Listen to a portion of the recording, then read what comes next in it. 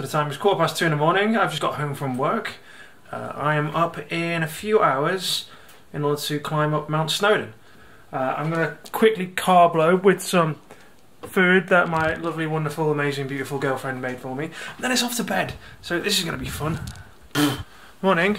So I'm running late because I had very little sleep. I ended up having to stay up another couple of hour or so because I had to do all of my editing last night because I obviously don't get a chance to do it today because I'm climbing a mountain. So, and now we're in the car. Yay!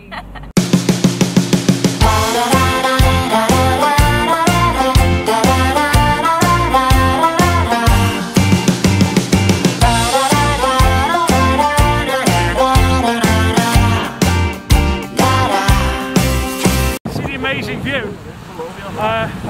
It's absolutely spectacular. I keep having to stop to film and then realise that everyone's about 5 minutes away and then run after them, and so I'm knackered. But we're making really good time. We set off about 50 minutes ago. We're about, I would say, halfway. What would you say? What would you say? That's the hot. Yeah.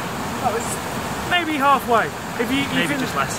If you look up, you can see more of the mountain over there.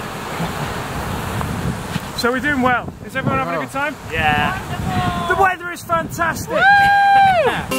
Do you still dream about when we were young and the world was our And look at that absolutely spectacular view that you can barely see. No one's fallen off yet.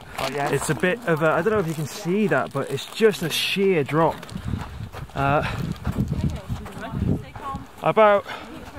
About 5 minutes ago, I said, well, I asked the gent, I said, how far away is it? And then I wanted to punch him in the face because he said 40 minutes. Do you still dream that we're falling in love for the first time again? I'm eating some popcorn because I'm celebrating getting to the top of Snowdon. And Snowdon is very snowy, as you can see. The actual summit is just up there. Yeah, we haven't really got to the top. Yeah, it's a big fat lie. We did it in 2 hours 6 minutes up, and then hopefully we'll just fall down. So we should do it in about 30 seconds. It's been fantastic. It's good. My first walk ever in my life. I made it. How's the descent? Alright, I think that the years of skiing are doing me well because I'm used to walking on snow. Walking on clouds. I love guys that do this kind of thing in like jeans and trainers. I've seen a guy in a pair of aftershocks. He's gonna get a shock. Yeah. With the sun in our pockets without a care. I open my eyes and I see you. You're there by my side all along. I know. At the moment, you can probably hear Ruth's voice. Yeah. Ruth's about 3 miles away. It's just that she's got a really loud voice. There you go. I can hear. Here they come. Can hear the conversation rolling. The smile on your face always tells me love came true. Ooh. How long did you take? We were 8 minutes, including a 5-minute stop on the top of Snowdon. We were 8 minutes over 4 hours. You guys were. I think you're. I'm about 5 minutes after you. I think. No, I don't think you're that much. Really? You're 4 minutes over that. It's not terrible. I thought it was a lot. I thought it was a lot further behind than you guys. That was really difficult. Then, how did you find that? Yeah, you know when we said, right, we've got 7 minutes to go. Right, okay, we can do this in 7 minutes.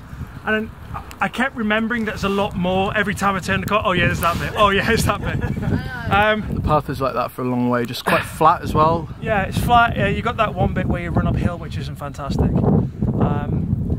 But yeah, it was great fun. We got to wait for the rest of them to arrive. How do you feel now? Pretty good actually. I could run more.